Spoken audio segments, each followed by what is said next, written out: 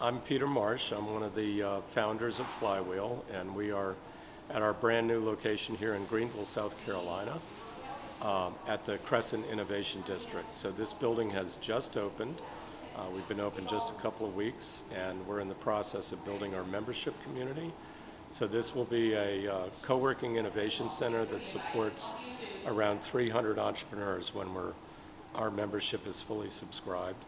And we're really excited to be joining the entrepreneurship ecosystem here in Greenville.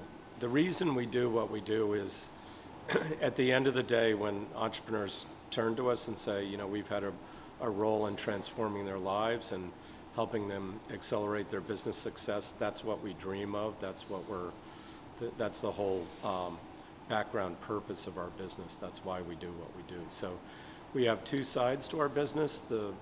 We have a for-profit Flywheel LLC that designs and operates these spaces that are infrastructure for entrepreneurs. But we also have a foundation, the Flywheel Foundation, that provides curricular activities, grants, investment programs, and a whole lot of resources for early stage entrepreneurs, whether they're solopreneurs, freelancers, consultants, or early stage startup companies. We intentionally lean in and try to accelerate their success.